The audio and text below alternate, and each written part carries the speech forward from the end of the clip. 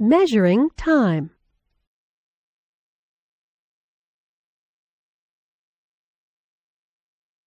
We use many units to measure time, such as seconds, minutes, hours, days, and years. We can tell what time it is using watches or clocks.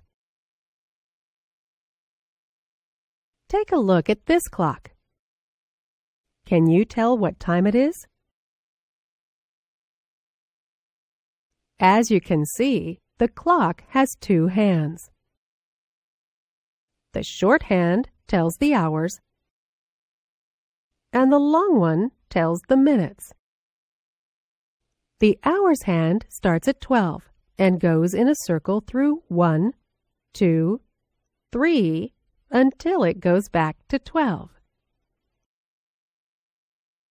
So, it will take the hand 12 hours to do the complete cycle. The minutes hand also goes in a circle starting from here, then 1, 2, and so on.